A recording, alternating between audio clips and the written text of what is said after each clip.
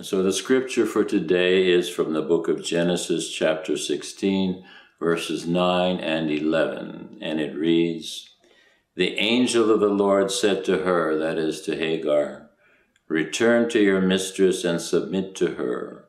The Lord has heard your suffering." And the meditation is the following.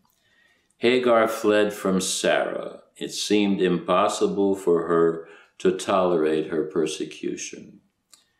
But the angel of the Lord instructed her to return to her designated service. In the cup of human suffering, there cannot be a single unnecessary drop. It is easy to run from a trial, but what will that accomplish? Let us not take our fate into our own inept hands, but humble yourselves under the mighty hand of God, as it says in the first epistle of St. Peter, chapter 5, verse 6, and let us leave everything to him.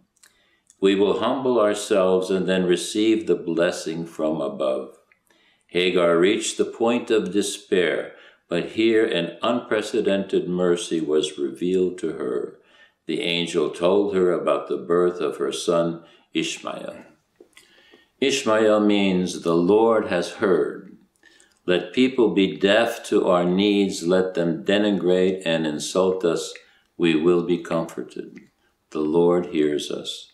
And when he sends us relief, his mercy is so much greater than our suffering that we no longer remember it. Let us be content that the Lord hears us, and let us cease complaining and grumbling. The Lord will never send us trials beyond our strength. He himself will lead us through the tearful waters of our sorrows. Let us always accept God, the living God, like Hagar did when she humbled herself before him and listened to his voice, knowing that he heard her suffering.